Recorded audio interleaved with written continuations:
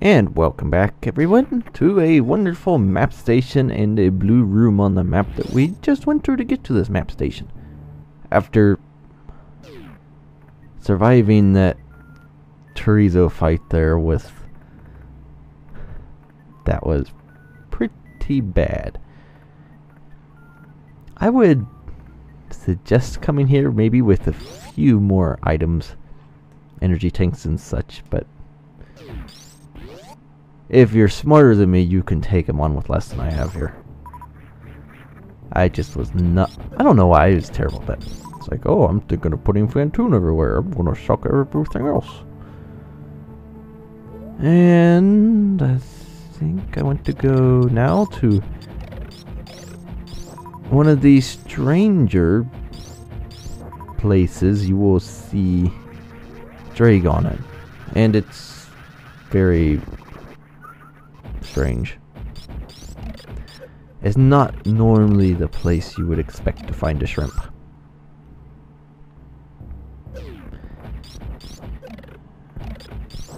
And there's something over here, isn't there?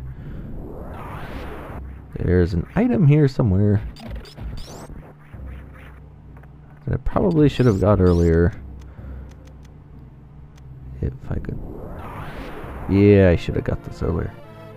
You could tell on the wall there's all those shadow things where it's like a bunch of tiling errors, but like I said, this shadow stuff is not easy to work with. And it's hard to see if you don't have Smile on the highest brightness setting. Which I seem to be, well, maybe my brother too, but no one really seems to like that brightness setting.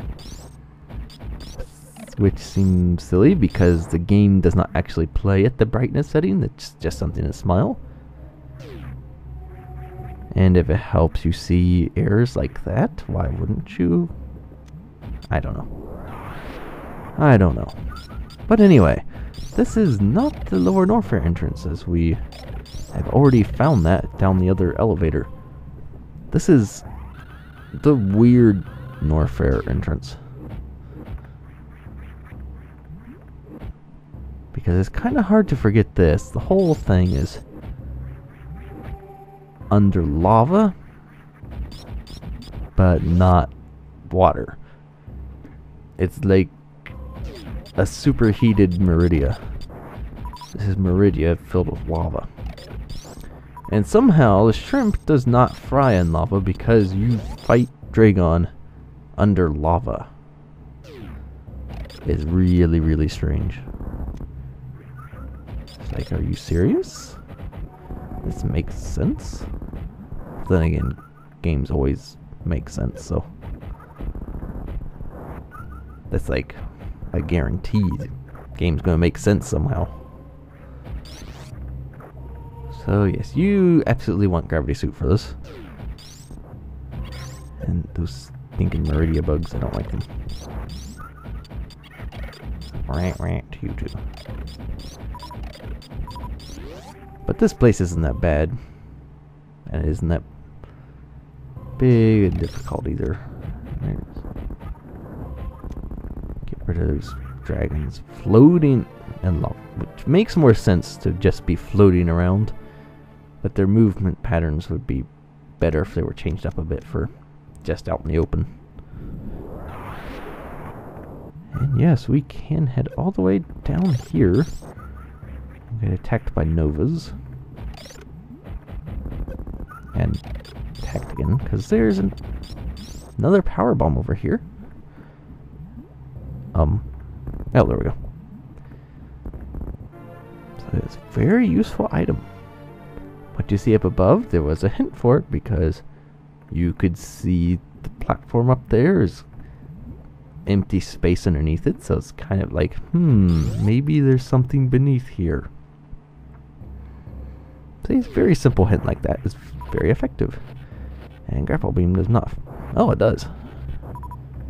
Cool. Use grapple on all things. Because grapple's the best thing.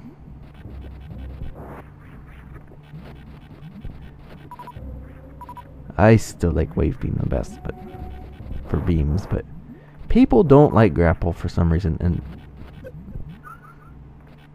it's a mystery to me why. Yeah, it's slightly different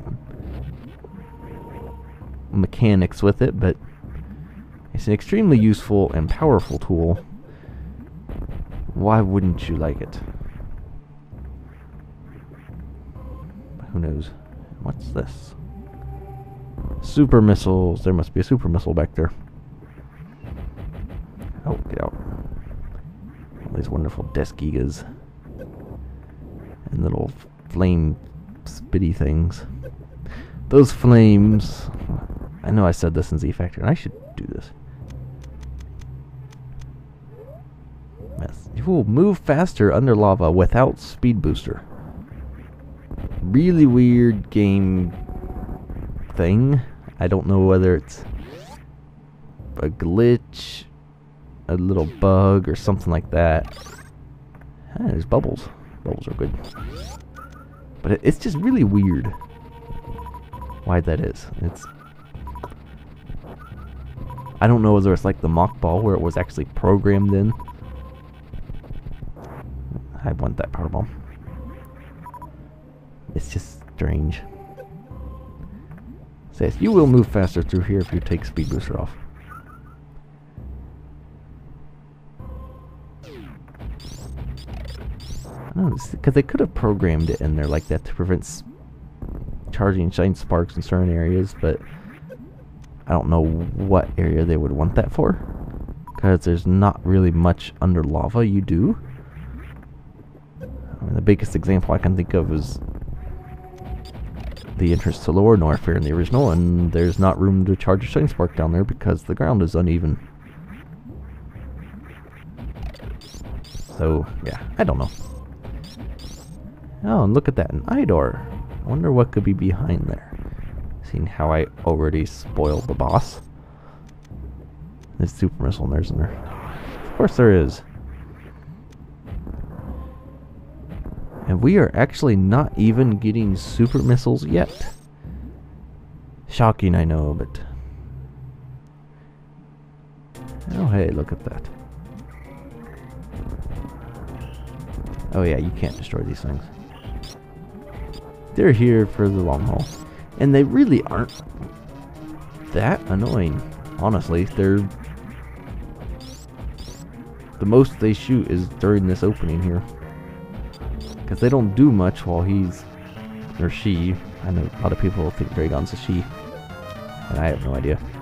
But they don't really do much otherwise. It's kind of unfortunate because that Dragon would be funner. Well, maybe not funner. Maybe it would be too much. If those things were constantly firing at you. Oh, come on, you. Sorry, come here, you shrimp. See, it should be frying, and I did not want grabbed. There is no way this thing should be alive. It's a big shrimp. It should not be here. Oh, geez. Come on. There we go. You too.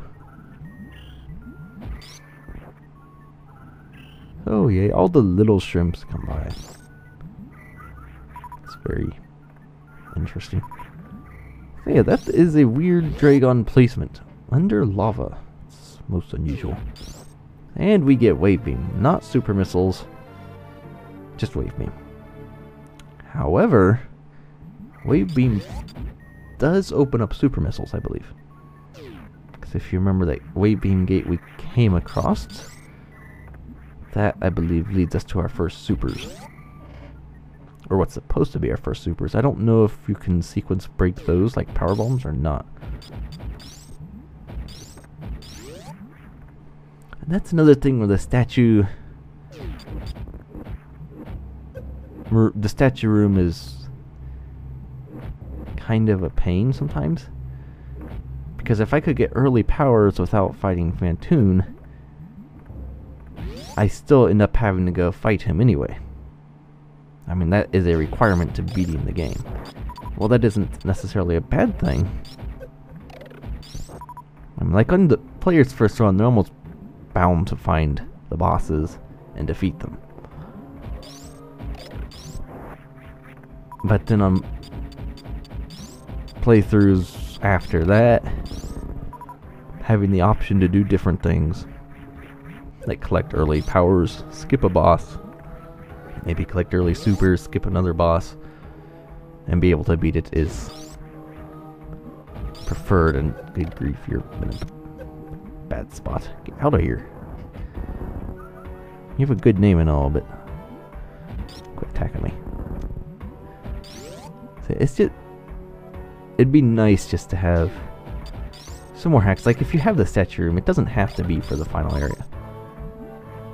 You can hide the statue room away and put it guarding screw attack or something. Or some bonus area that just has a lot of items. And which one do I want? Not sure here. That's back to the elevator. So we don't want that. I don't think so anyway. So yeah. Say not. I'm actually currently going through trying to figure out how to make my own hack more open-ended. And to an extent easier. Because while I do like some challenge and some hard stuff, I would like it to be a little more open than what it is. Give the player some more options if they're really willing to discover stuff. And this is Ridley. Dragon was in Ridley, according to the map. It's kind of silly. But oh well. And the birds are just wonderful. Like, hey, don't forget about us. So we can squawk. And there's something.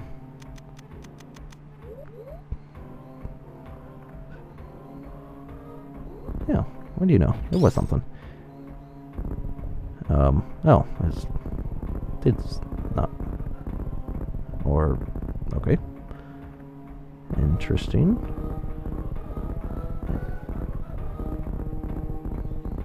Oh, here we go.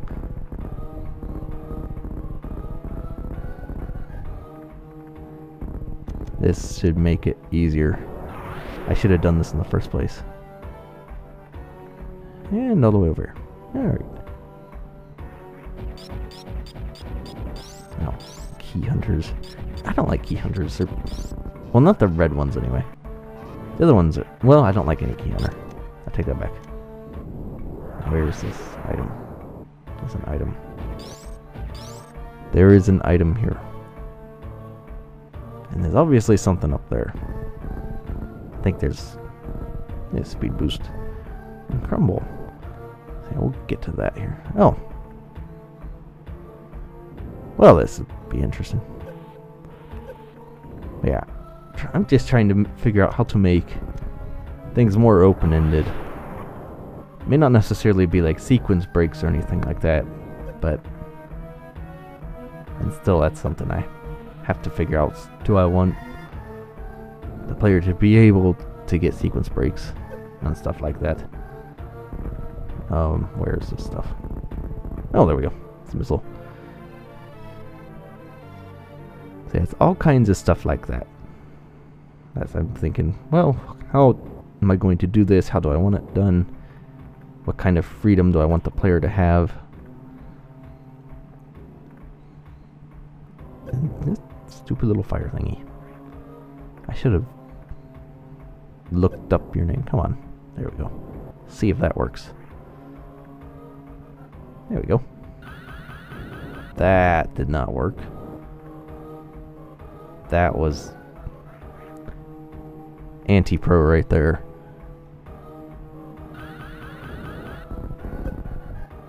Oh, no. Nope. I'm getting whatever's in there. I am going to grab this thing. It's not going to hide forever.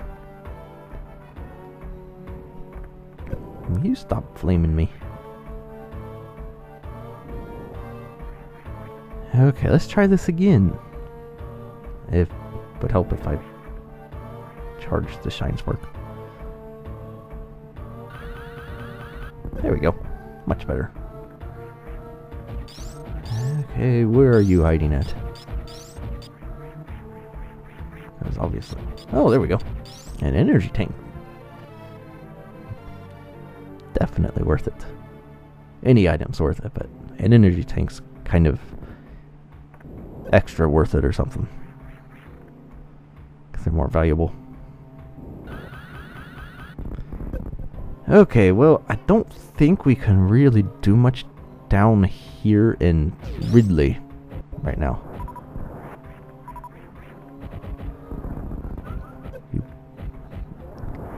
Because I think we need super missiles to really advance in here. So I guess we'll find that out soon enough.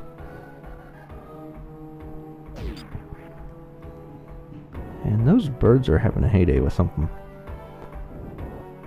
Like, yeah, it's woot or whatever you do. Okay, so it's interesting. It's not on the map at all. And you got these wonderful dragons. And super missiles, of course. Well, that answered that. You know, interestingly enough, in case you were not aware, those dragons are actually 2 enemies. Same thing with the key hunters, because they're on the dragons and the key hunters, the little wings on them that move are a separate enemy. But they're kind of the same thing, so it's only one enemy, but it's the second enemy part that gives them that animation. Because you could have a key hunter flying around without wings, which is kind of interesting. But yeah, there's all kinds of interesting stuff you figure out or see when looking and smile and figure out what in the world they made in the first place.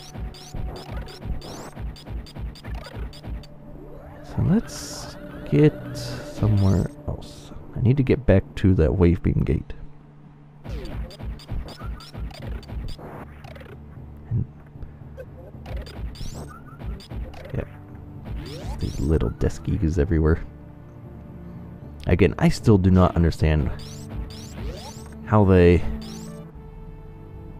defy gravity. The ceiling side hoppers and deskigas. How does that work? They're pushing off the ceiling and then falling down toward it. It's like gravity has the opposite effect on them. Which means if they ever get out into... They would have to live in caves and stuff, because otherwise they would just float off into space. So that makes no sense to me. How do they do that?